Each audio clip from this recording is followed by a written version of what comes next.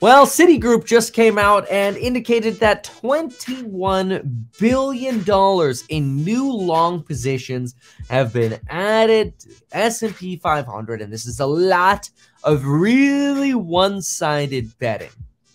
And it's leaving a lot of people wondering, is the stock market stupidly euphoric again? Are we yet at another one of those points in the market where the market is just detached from reality? Who remembers the days of COVID where the economy was basically at a standstill and collapsing, and yet the stock market was just up, up, up, and away? Well, Bank of America has a pretty fascinating piece on the stock market and what the forecast for the stock market could be. And even though to some extent this forecast and this piece that we look through might look, to some as relatively one-sided, it's worth noting they're really only projecting that the S&P 500 will rise another 2.3% this year at the end of the year. And who knows, that could mean there could be a dip between now and then. But what I really want you to pay attention to is what they're specifically referring to as to why the market could do something unique here. So let's take a look at the piece together. This is the piece from Bank of America. Bank of America's new end year target, 4,300. Okay, 4,300 again represents about a 2.3% increase from where we sit today. So it's actually not that big of a deal. That means, with the S&P 500 up 9.9%, you've already had most of your gains essentially for the years. What Bank of America is saying here, they do indicate that the stock market could actually fall to 3,900 or rise all the way up to 4,600 in a range. So now what I'd like to do is look at some of the views they have here, especially on multiples and valuations and otherwise. So they argue here that the era of easy money is behind us, and that today corporate America is focused on efficiency, automation, AI, productivity, which definitely reminds me about this program on how to make more money and get SH19 done faster featuring AI, which, remember, we're releasing that on June 1st, and then there'll be a massive price increase for those programs on building your wealth. But anyway, take a look at this. They start talking about multiples and how multiples for the S&P 500 are high, but multiples have been even higher during prior crises. Now, I thought this was fascinating, this comparison, because right now the S&P 500 is sitting at about a 21 times multiple. But one of the reasons the multiple is high is because earnings are lower. I want you to just visualize that for a moment, because it's easy to get lost in that, especially if you're half listening. So let's simplify that, okay? Let's say you have a stock that trades for $100 and you had $5 of earnings per share, last year, let's say, trailing 12 months. Well, that puts you at a 20 times multiple. But let's say last year your earnings were depressed and you actually expect your earnings to be $7.50 today. Well, then your forward-looking PE basically is 100 divided by 7.5 is actually 13.3. So one of the problems in a recessionary time is multiples are a dangerous tool to use during the period of low earnings, specifically because the earnings numbers are lower. So you have to keep that in mind. So look at this. When we compare to prior lows in the stock market, what did we end up getting? Well, look at this. In COVID, we were at 23 times EPS at the low. And during the great financial crisis, we were at 28x, which means we actually weren't as potentially, we're not actually as highly valued as we were then, which I think is quite fascinating. Here they make the argument that there's plenty of bad news. And I love that they said in the title, talk to the person next to you to see the bad news. And it doesn't surprise me because people themselves seem to be very bearish right now. Like when I walk around the neighborhood, people are like, Kevin, I saw your videos and some other videos. Should I buy gold and silver? And the more I hear that, the more I'm like, Well, that's how regular people feel right now. I want to be bullish stocks. You want to be a contrarian. And so far, that's paid off this year. But anyway, I like this. Listen to this. Current valuations are not low, but rarely are low during profit recessions. So think about that for a moment. Bank of America is making this argument here that, of course, valuations are not low. Like, nobody's here trying to argue that, oh, everything's like way, way cheap right now. But they make it clear that during, quote, profit recessions, in other words, when earnings go down, valuations are rarely low. And that's kind of what we saw with this math we did on the earnings per share numbers here. When EPS is down, how could valuations ever look low? They can't. Just by the nature of the calculation, it totally makes sense. On cyclically adjusted earnings, valuations argue for price returns of 5% per year for the S&P 500 over the next decade, better than the average negative returns suggested by valuation signals at the beginning of 2022. Now, I actually wrote next to this, wow, because I think it's very interesting that Bank of America's evaluation metrics were looking forward at negative returns for the S&P 500 compared to today's valuation metrics, which are actually looking at positive S&P 500 returns. Again, this reiterates this opportunity cost of being in treasuries or cash. And, there's this sentence here. They say, as equities grow less extended, bonds look riskier. That's because of opportunity cost. There's a limit to how much you're going to gain here. Okay, good to know. So what are some of the charts they give here? Because they give a lot of charts here. And some of them are actually quite interesting. So let's see. What are some of the favorites we want to look at? They have quite a few here. Oh, yeah, this was a good one right here. I like this one. So Exhibit 6, inflation drives productivity capital expenditures. Now, there's only about a 44% correlation for this. But what they're saying here is that as there's wage inflation, you actually end up getting more productivity out of businesses. So in a weird way, inflation forces some a tightening of the ship of businesses, so to speak. Very interesting. So I think that's great, especially look at this. Mention of AI during earnings calls. Obviously it's at a peak now in 2023. We should look at that chart month to month. It'll probably be even more off the chart. But anyway, look at this. New S&P 500 target increased from 4,000 to 4,300, correcting our anchoring bias. We raise our S&P 2023 year-end target to 4,300 based on our updated target models and blah, blah, blah, blah. In our forecast, we incorporate 5 signals. Now, they're going to go through these signals. So we'll go through some of these signals together. So we'll jump ahead. First, here's some of their models, blah, blah, blah. Okay, removing some of the negatives. Fine. Where do we want to look at here? Exiting the best era for earnings ever. This is more like the last decade. Easy earnings growth from cheap financing, buybacks, globalization, and cost cutting may be behind us. But efficiency gains could improve the quality of earnings and offset margin risk from reshoring.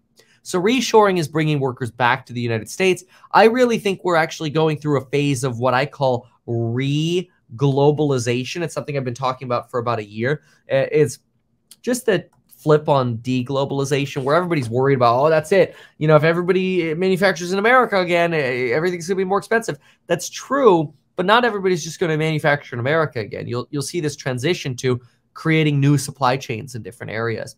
But it is fascinating, this argument here, but efficiency gains should improve the quality of earnings. In other words, companies, again, focusing on that productivity. So here they talk about globalization explaining the a majority of companies basically becoming more profitable since 1995. And that usually people complain today about basically a low risk premium. That's to say that, hey, I'm not getting paid that much more to sit in stocks than I could get on treasury yields. Maybe on paper math, because if you're expecting the S&P to return say 6% and treasuries are at 5%, why would you bother with stocks? Well, that's because potentially the stock market return could be 20% or 15% instead of a 5% as the math forecast. So fascinating here, this higher real rates, lower earnings risk premium. So that's a pretty typical thing that we would see. But another thing that was fascinating was this chart right here. Their sell side indicator. Now, sell side, don't get confused by that. That doesn't mean like they're the short sellers or whatever. Sell side is basically just your research side of institutions. So just think institutions and think research side. So providing information is your sell side. And their sell side indicator is trying to essentially be contrarian to what analysts think. So if every analyst is extremely bullish, then that tends to actually be bearish for stocks. And so extreme bullishness is characterized by this red line on screen right here. It's your upper bound. That's the extreme bullishness level. Then you have extreme bearishness, which is characterized by analysts being really negative about forward earnings and expectations, which is why we're beating expectations so well. And their average is set by this green line right here at the bottom. And you can see the blue line shows where we sit right now.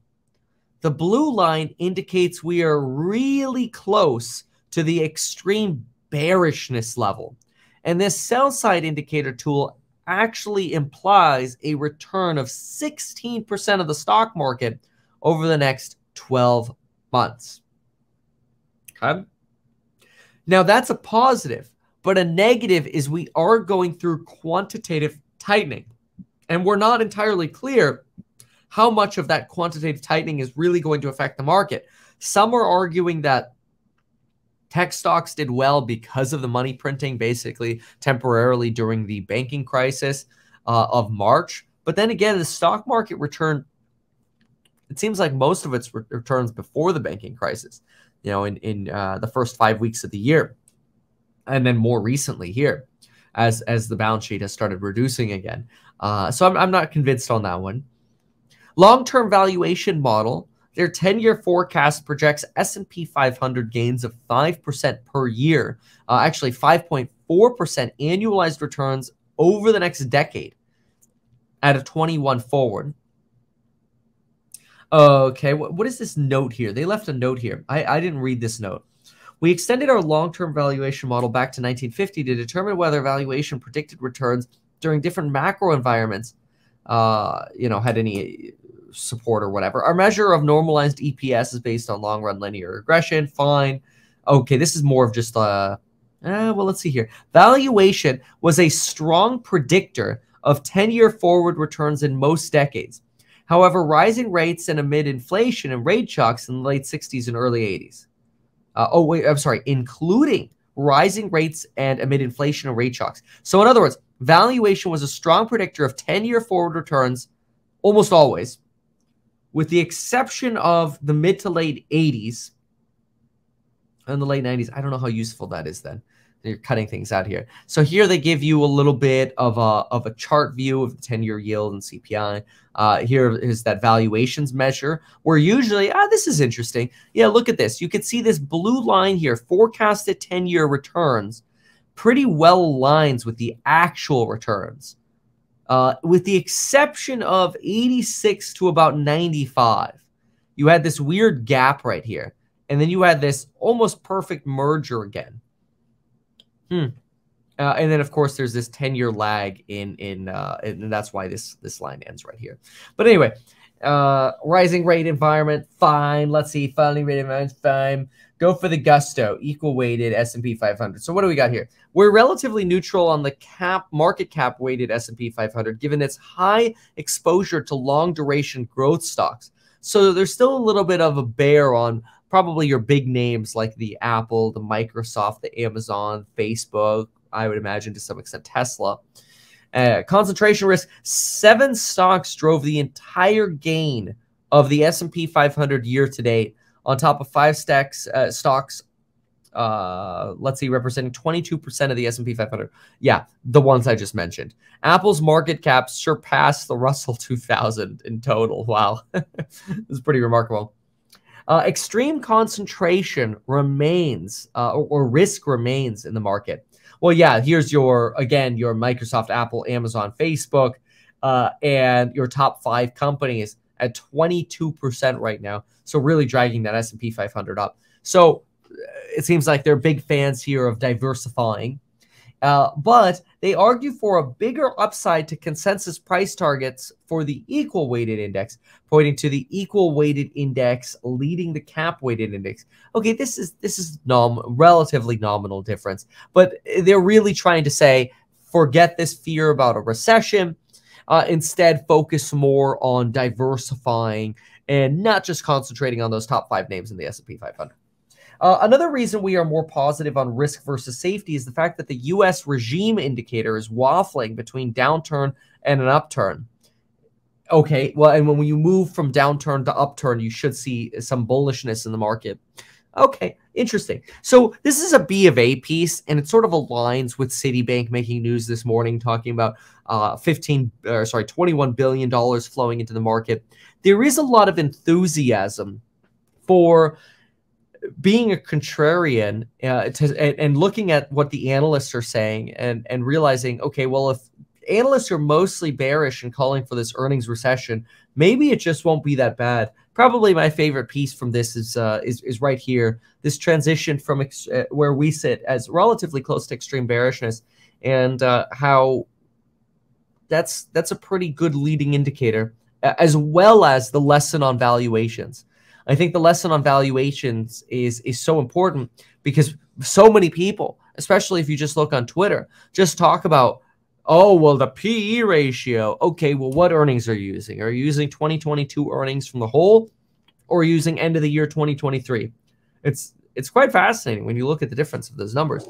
So I encourage considering that in your analysis. This is why personally, I give you sort of my hint. What I like doing is I like looking at a PEG ratio and understanding, okay, well what is something trading at relative to its growth that we're projecting? And to get through some of the craziness of this earnings recession, I like to get out of 2022. And what I'm looking for is what are we looking at for the end of the year? So for example, Enphase is looking at about a $5.52 EPS by the end of the year. And Enphase right now, let's say it's trading for 165. That's what I remember it trading for yesterday. It might be a little bit higher. So call it 165 divided by 552. That puts you at about a 29.9, call it 30 times a PE ratio. Well, their growth over the next until 2027, so that'd be 5 years, you're looking at an average estimate here of growth of, that's probably about 18%, but let me do the math really quick. 32.8 plus, and I go with growth after the end of the year. So that would be 24, 25, 26, 27, divided by 5. It's 17.5%. Okay, I was pretty close. So 30 divided by 17.5, that's how much I'm paying for growth. You're paying a PEG ratio of about 1.7 right now, which I actually think that's generally where I'd like to be with my growth stocks, is around 1.6, 1.7 with the PEG ratios. Just to do another one, and this one's just a little wild right now, but it'd be fun to look at, is look at NVIDIA. And all of these numbers could obviously change if the company is going to grow more than the market is expecting. But NVIDIA's blow up lately has really kind of messed with these numbers a little bit. So look at NVIDIA. NVIDIA's forecast is $4.11 for the, $4.56 for January 2024. So that's pretty much year end. So if I go 311 divided by 456, we're looking at a 68 times forward PE ratio. Good Lord. And then the growth thereafter is expected to be about 23, 24%.